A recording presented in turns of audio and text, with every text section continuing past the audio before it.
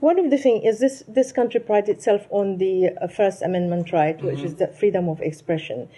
And in this, what we see now in this polarization and the protest movement in the universities, how can the State Department send a clear message that people have the right to protest peacefully and criticize Israel legitimately, but not being labeled as anti-Semitic? Because these anti-Semitic things have been used loosely for anybody who criticizes Israel, considering that a large number of the demonstrators are Jewish.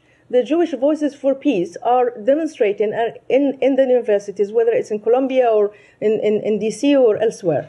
So this is the message that's been used by lawmakers in Congress, and also when other people hear, whether you hear it on TV or in American media. So how can you send a message to say that it is legitimate to criticize Israel, but it's not obviously everybody condemned anti-Semitism or Islamophobia as it stands? It's not even open for question. This is, we know, this is the message that's been repeated over and over again. But how can you separate the two? That's what I want to get to the bottom of. Well, Nadia, we believe that the two issues are incredibly separate. Let me just say, though, that what you're asking about is not totally or necessarily in the remit of the State Department. I certainly understand your question, and in answering yours and your colleagues' questions about the demonstrations and protests that we're seeing, I'm certainly not implying that any kind of criticism or critique of any kind of policy that a particular government is pursuing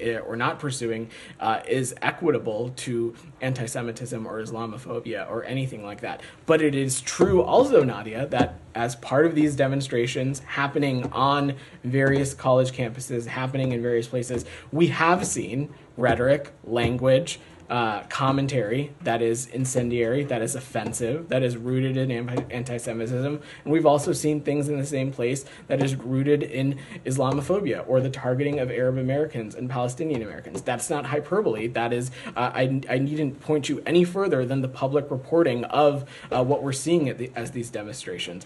It is totally fair and on the level for anybody to use their First Amendment rights to express their point of view peacefully on a particular foreign policy that the United States might be pursuing, that any government on the face of this planet might be pursuing. But it is also a moral imperative to ensure that in the midst of those demonstrations and in part of that process, charged offensive language does not become part of that discourse. Sure.